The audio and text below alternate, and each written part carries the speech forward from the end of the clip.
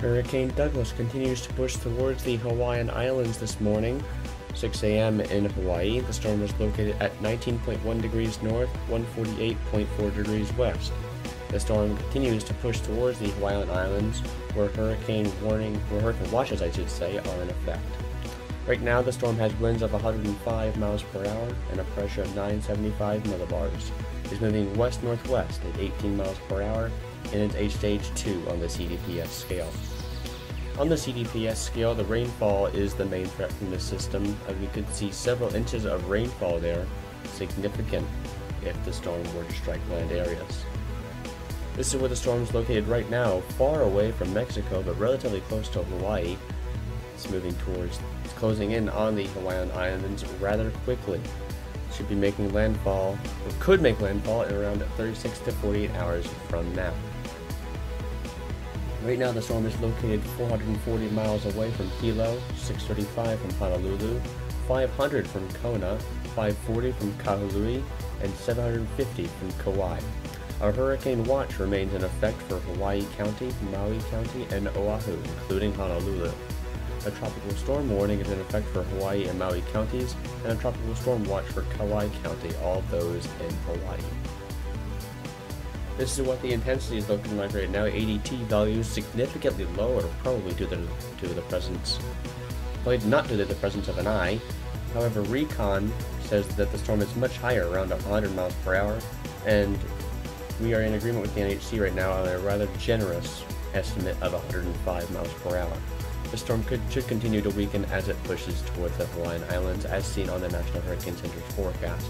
Their 36-hour point, which is marked as 2 p.m. Sunday on there, has it near the Hawaiian Islands with winds of 75 miles per hour, and then continuing to slowly weaken as it pushes off toward the west and away from the islands.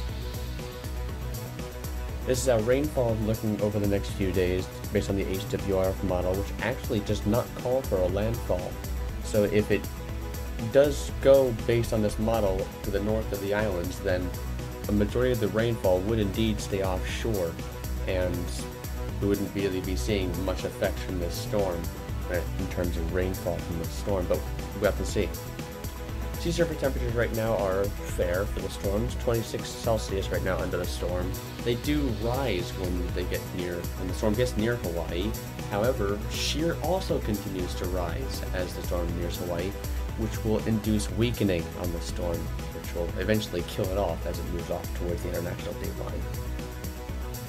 This is how the models are saying track-wise right now. The CPHC is going quite in the middle of that right now, calling for a landfall near one of the islands. However, the GFS model and the HWF model are a little bit further north than what the CPHC right now. However, where the storm goes completely remains to be seen. This is what the model forecast is saying right now for the storm. Shear continues to rise as seen in the top right corner. Sea surface temperatures are going to rise, but shear will ultimately kill it, and relative humidity continues to drop. So conditions are gradually becoming unfavorable for the storm right now. However, it is slowly weakening. This is how the storm looks right now in satellite imagery. There is no eye. It looked fantastic a few days ago.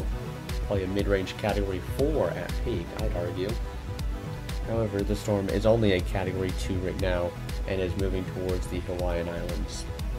We'll have more on this storm over the next few days as it pushes towards the Hawaiian Islands, and on Hannah as it pushes inland near Texas over the next few days. You can watch our automated stream right now under our YouTube page. Stay tuned for latest information. You can follow Force 13's outlets. You can check out our new cyclone tracker on our website, force-13.com/cyclone tracker. You can also follow us on youtube.com/force13. Subscribe if you haven't. You can follow us on Facebook for more updates on there, as well as Twitter. We also do publish updates on there as well.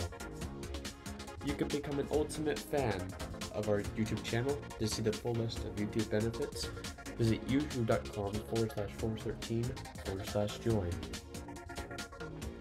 With a special thanks to our Ultimate Fan and our patrons this month as they continue to bring funds towards our way. You can also check out our growing merch store at store.force13.com as well. It continues to grow to this day.